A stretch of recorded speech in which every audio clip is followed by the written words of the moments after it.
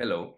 In this session, we will look at how we can declare the null resources, and then also we'll see an example as to how we can make use of the null resources whenever we want to do something without creating any resources using Terraform. So in the last session, we looked at an introduction to null resources. So we know that whenever we define a null resource, Terraform will not create any resources. So basically, it will not do anything.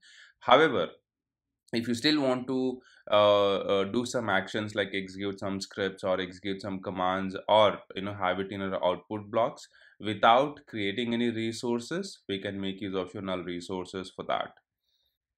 Before we start off with that, please don't forget to subscribe to the channel. So let's get started with this. So how do you declare your null resource block? So to create your null resource block, you will be creating a resource block something like this. All right. So here, like how we create the resource block for all other resources, for example, the AWS underscore instance. So we will be creating a resource block. However, the resource type would be null resource in this case. All right, so what this will do is this will tell Terraform that though we have declared a resource block, Terraform should not be creating any resource for this.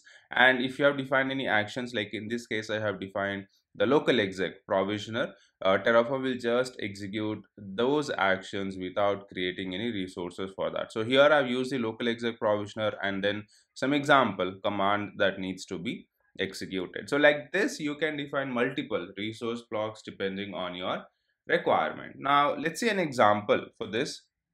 So here I have the code that we will be using for this example. Now if you look at this main.tf file, so this is where we have defined our null resource. So here in this example, for this particular code, I have defined three resource blocks. So this is one resource block, this is the second resource block, and this is the third resource block. Now for the first resource block, AWS will launch an AWS underscore instance resource. However, for the second and third resource block, because we have used the null underscore resource, Terraform will not create any resource for that. However, Terraform will still apply the Terraform the resource lifecycle. It will show that it is creating a resource. However, it will not do anything, or it will not create any resource on the cloud platform on AWS in this case. But if you have defined any actions within that resource block, Terraform will do that. In this case, if you have defined the local exec and then some command that needs to be executed, Terraform will execute this, but without creating any resources. So here I have two null resource block. So let's initialize this.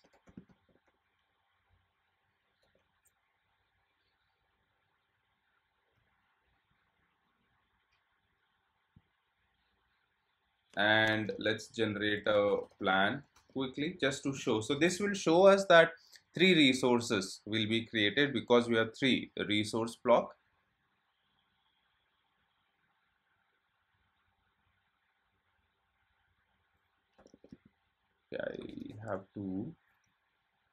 I have to change this self object because this is outside the resource block. So we'll have to explicitly call that resource here. So in my case, it would be like this. So if this provisional block was within the resource block, then the self object would work. But now since it is defined outside, the self object will not work. So let me quickly remove that, and let's plan this once again.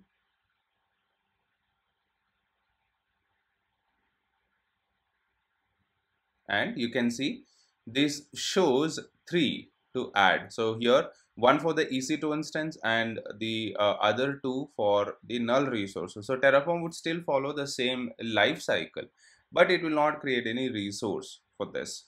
So let's apply this. So Terraform apply, and I will auto approve this. And so this will start executing the resource block that we have. And like I said, this will follow the life cycle. However, this will not create any resources, or it will not make any changes on the cloud platform. And whatever the actions or the commands we have defined within the null resource block, Terraform will still execute that. So Some of the use cases we have for this is whenever you want to run some local commands or some scripts, or you want to run the local exec provisioner or the remote exec provisioner or the file provisioner, then we can make use of your null resources for that. We can also use this with the data source block. We can use this with the outputs block to define our resources as null resources. So here, if you can see, the instance was created, and then we have one of the null resource which executed the local exec command, and we have the other null resource local exec which executed the command, and it has given as an id, the id generated by Terraform.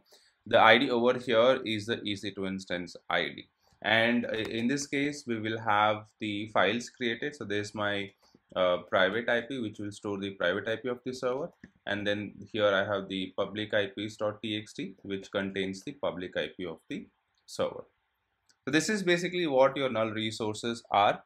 So once again, null resources will not create any resources, but if you have defined any actions that needs to be done, some commands that needs to be executed, Terraform will execute those commands. And Terraform follows the same resource lifecycle that it follows for all other resources. That's all for this session. Once again, before you leave, please don't forget to subscribe to the channel, and if you like the video, leave a like and please share the video.